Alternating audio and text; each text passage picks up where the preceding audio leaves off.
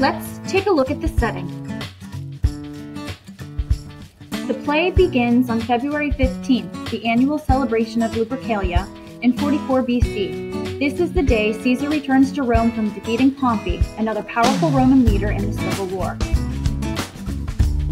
Now we'll examine the characters of the scene. Marcus and Flavius are two tribunes, meaning government officials, who supported Pompey in the Civil War. Angered by the commoners' support over Caesar's victory, they scold the men and tell them to cry until the Tiber River overflows to repent for their disloyal actions. The other characters are the cobbler, which is a shoemaker, and other commoners who should be working. Instead, they are honoring Caesar and celebrating his victorious return from home.